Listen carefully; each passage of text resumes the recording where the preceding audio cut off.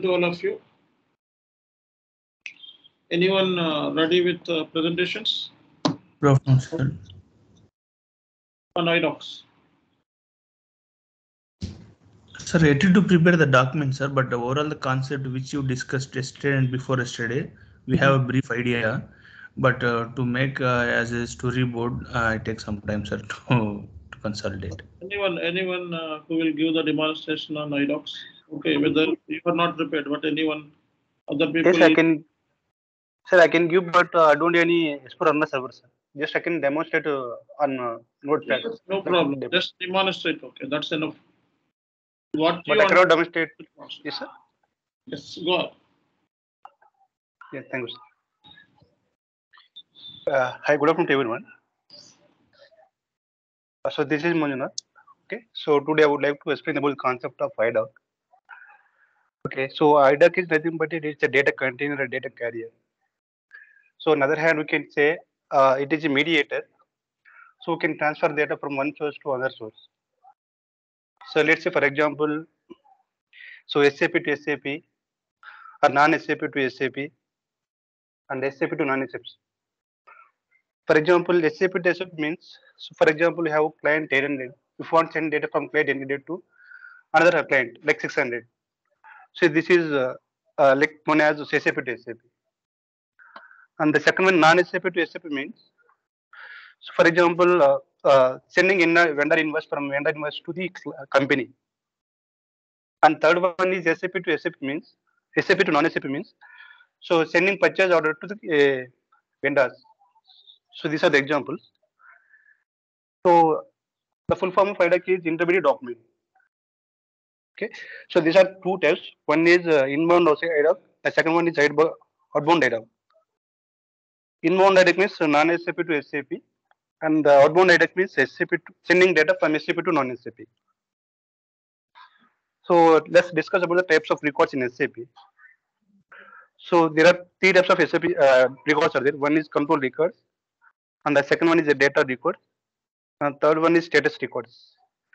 So in control records, so by using T code EDIDC, so you can search in this data in table SC69N.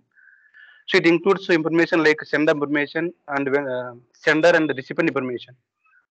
And moreover, it contains information like partner and technical information, address details, okay, and other details. Coming to the data records. So in data records, so by using T code EDID4, we can search the data regarding data records. So it includes like a segment data. Segment means like it contains a parent segment and child segment. So it's usually so this segment consists of vendor and customer information. And third one is status records. So status records includes by using T code EDIDS, we can search the data in SC69 table. So it includes whether the IDOC is success or not. By using this option, status records we can come to know. Okay, let's move to the types of messages in IDOC. Okay, so message means it is used to send the data from one source to other source. So just message could be a like there are several messages are there. Okay, for example, just give one example. Payment, invoice, okay, sales order, purchase order, goods receipt, billing. So these are comes on message types. Okay. So if you want to send data from one source to another source, both should have either ALE or EDA. For example, so if I want to send WhatsApp through WhatsApp to you, so in the same at the same time you should have WhatsApp message. Otherwise, you cannot send message. Similarly, so if you want to send data from one source to another source, so both parties, okay, both parties means both receiver and sender should have either ALE or EDA. ALE means application link enabling, and EDA means electronic data interchange. Sorry. So what are the teams should be involved in IDOC preparation? So let's discuss. One is FI team and basis team, ABAPer, interfaces, bank team. So these are the teams should be involved in IDOC preparation. So let's discuss one by one. So FI team mainly involved in so testing and partner proper preparation. And basis team should involve in port creation, RFA destination creation, and logical system creation. And developer mainly involved in segment creation. And interface means like tracks at, it is also called as tracks at PA team. So this team check only whether the file format, which file format it is. And bank team mainly involved in testing purpose. Like so this bank team file may accept file or not, may not. So let's discuss some IDOC errors in okay. For example, usually we'll get to one kind of error in IDOC that error is no global company code assigned to company code. So if you face this kind of error, okay, so we need to resolve by using T code BD87, which means reprocess. So before reprocess, we need to do some configurations in Sail by using T code Sail. So the path is SPRO, business management, and IDOC interface, ALE, and modeling implementing business process and global organization units and cross systems business areas. So we need to do some configuration in this. So in order to rectify this error. And FI related error is so in purchase error, if one given like a cost center, profit center, okay, then error will be occurred. And moreover, so while creating invoice, okay, so if not given segment, so that time also will get an error. So in third error is internal order. If your budget is exceeded, so then error will be occurred. So in order to resolve all these errors, we need to reprocess in BD87. So before reprocessing, basis team and should rectify all these errors. Okay.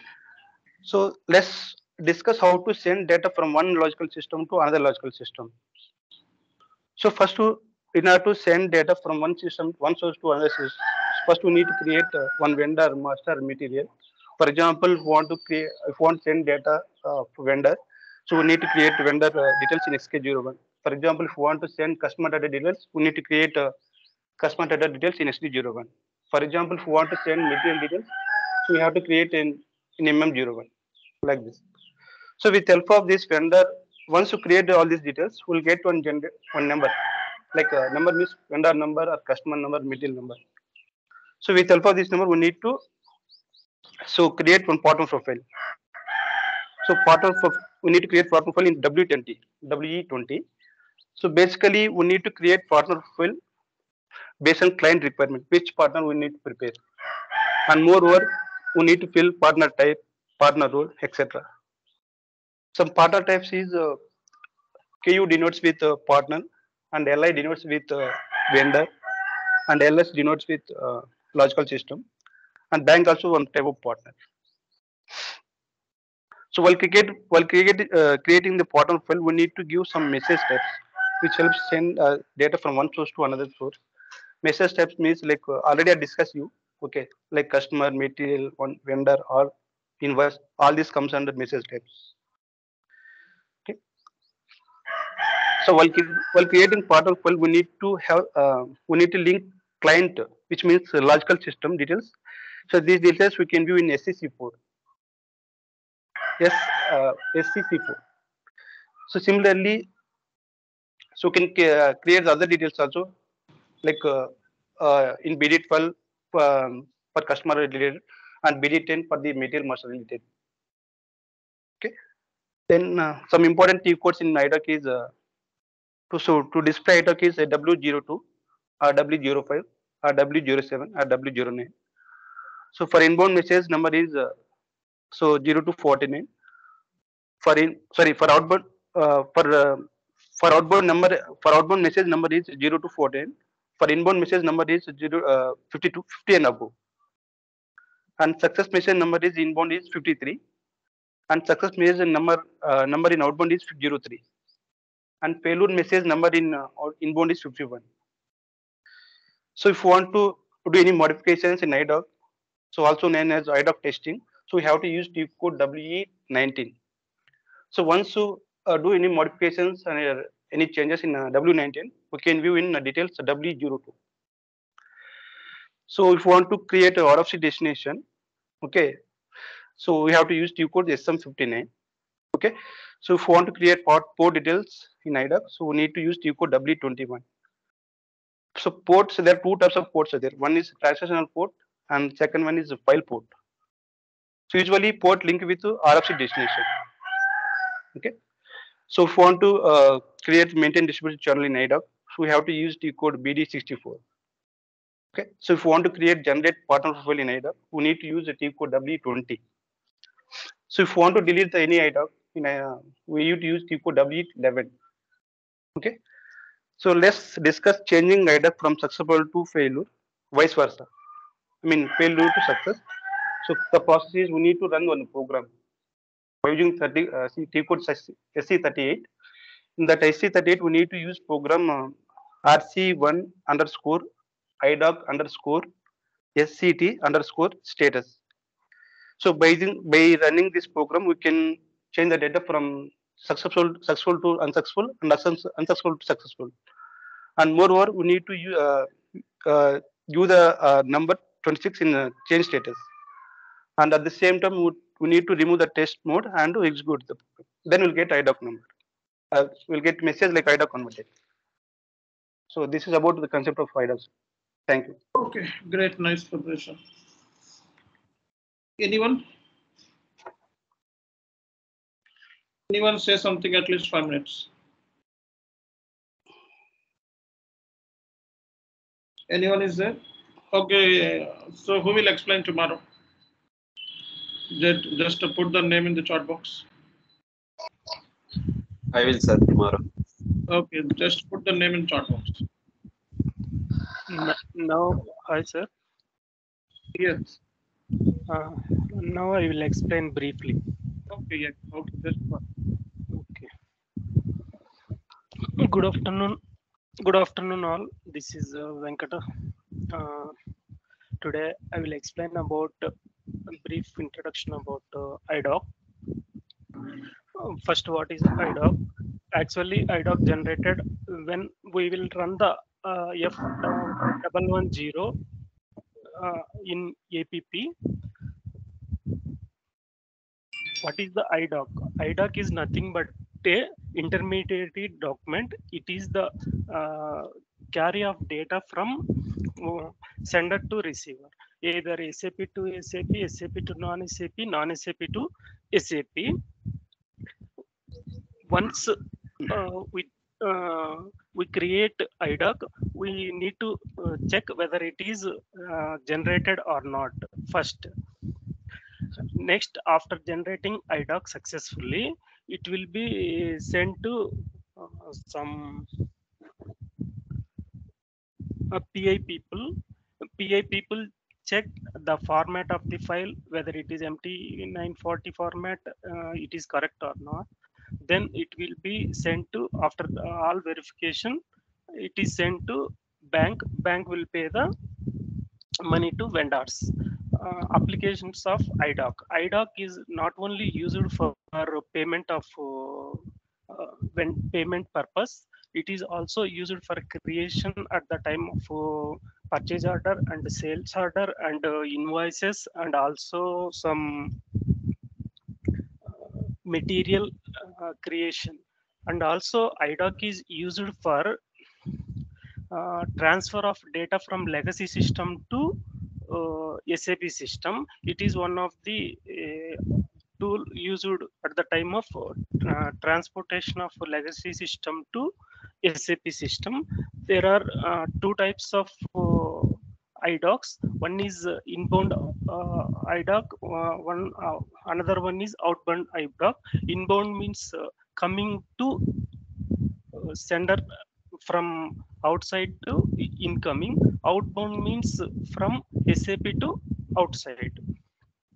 And also there are three types of records in IDOC.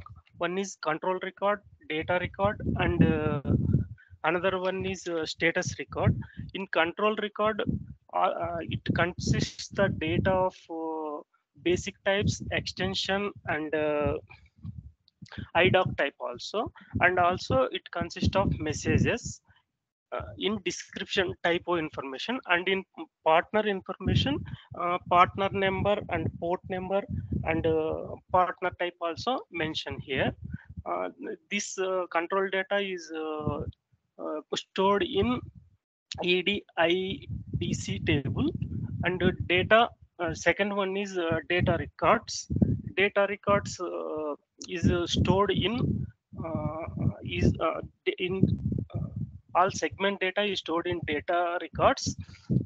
Segment is nothing but actual data, what is the sender or receiver send data actually is stored in segments. Segments, there are two types of segments. One is parent segment and another one is child segment. And third this in this data is stored in EDI D4 or DD, and the last one is status record. Status records is tell about the status of the whether it is success or failure of the IDOC. Actually, the initial status of number for inbound is 64 and outbound is 03, but the successful status is 53 and outbound is 16. And involved the IDOC process. Many teams are involved in creating the IDOC. The FI functional guy and ABAPers and basis people and PI and bank also. FI people involved in only creating a partner profile, and basis people are involved in creating of port, RFC, destinations and logical systems, and ABAPer are involved in segment creation. PI people are involved in checking the IDOC status, whether correctly formatted or not. Next,